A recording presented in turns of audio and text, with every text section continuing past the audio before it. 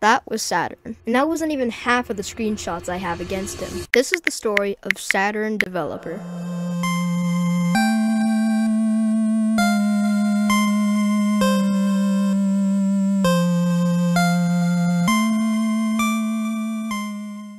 Saturn is kinda known inside the Gorilla Tag copy community. He makes both Gorilla Tag copies and fan games. He's not just known for that, he's known for many other wrong reasons. He's known for doxing, sending death threats, stealing people's code or assets without permission or credits, and also slurs. Anything bad you can think of, Saturn's probably done it. He also puts on this tough act on Discord. I'll show some screenshots of him threatening people and sending slurs.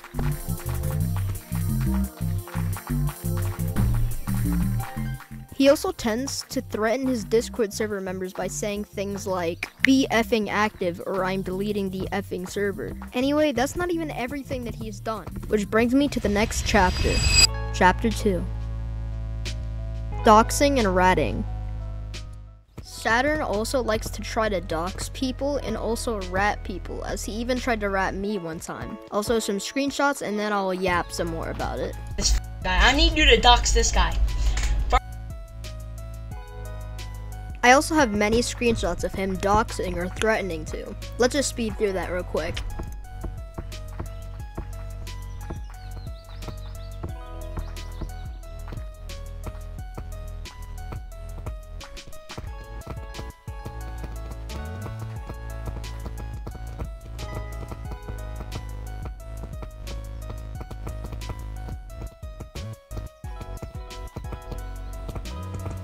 He also nukes Discord servers, which I'm not gonna make a full chapter for as I only have 2 screenshots of this actually happening. Here's the proof.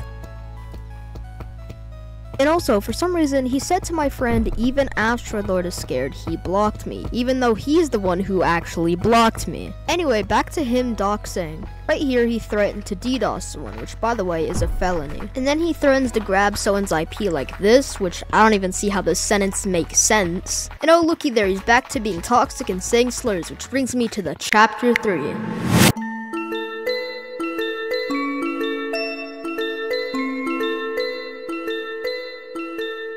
As seen in the previous screenshots, Saturn is known to say slurs and be toxic to friends or fans. I also have many screenshots of this. Sadly, I only have 1 screenshot of racism, but I have many of toxicity.